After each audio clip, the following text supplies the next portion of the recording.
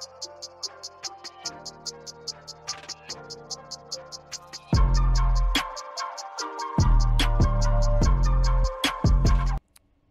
this is a straight off the boat. This is a 1993 Porsche 968. I've just imported it from the UK, as you can see by the UK rego still on it. So this is a bit of a bucket list car for me. When I was probably, God, I don't know, 17 or 18, the 968 came out, and I remember they were a pretty amazing sort of thing. You know, 3 litre, 4 cylinder, 16 valve, 6-speed, transaxle. In one sense, they really are only a massive evolution of the sort of VW Audi derived 924, which then became the 944, which is now the 68. I don't really care though. I had a 944S back in the day that we turboed. Well, we put a turbo motor in, and I raced that for a few years in Porsche Cup. But yeah, a 968 has always been on the list for me, and only quite recently I started looking at stuff out of the UK, and this car popped up, and I just I knew it was the one. It's not a club sport, it's not a sport, it's just an ordinary run-of-the-mill 968.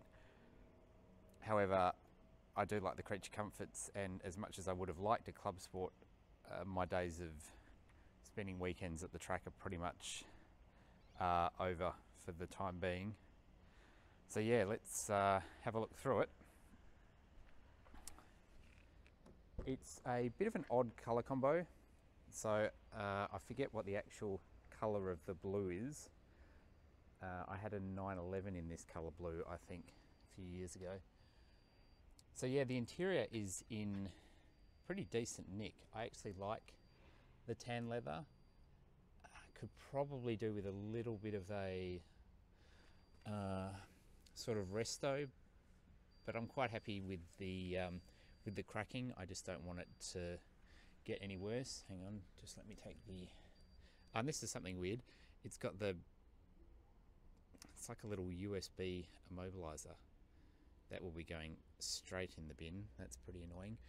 So it's done 114,000 miles. What's that, like 170 something thousand Ks? It's been very well looked after, as you can see by the 2 files worth of history and receipts that I got from the previous owner. Let's see if I can... Oh, bonnet release will be on the other side. Yeah, so one amusing thing about a 968 is they have an electric boot release, so if the battery's flat, you've got to climb into the back and put the jump pack into the battery. So yeah, check out the files. We've got Porsche history and Porsche service history, so pretty incredible. OE Porsche mats. Now I'm pretty sure I can find the bonnet release, because I've put up more of these bonnets than I can count. There we go. Yeah, so not really much to see. There's a big lump of 4-cylinder. There is actually a kit to put the 5-cylinder Audi direct injection motor into this chassis. Man, that would be quite something, and what a noise it'd make. Yeah, not really anything untoward under here. One amazing thing, given that it's a UK car, is it doesn't appear to be any rust at all. I had it checked out underneath before I bought it in the UK. So yeah, not really a huge amount to hear from the exhaust. My mechanic Richie James from RJP used to look after these when he was at Fitzgerald Racing in sort of production cars, and he said that there's just no power to be found. They're pretty well optimized in terms of exhaust and inlet.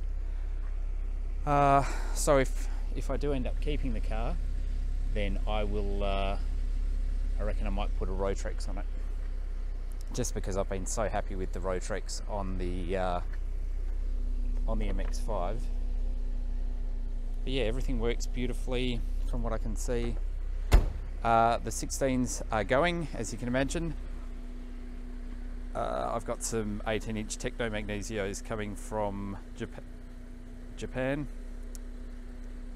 Yeah, so this is a pretty good day for me.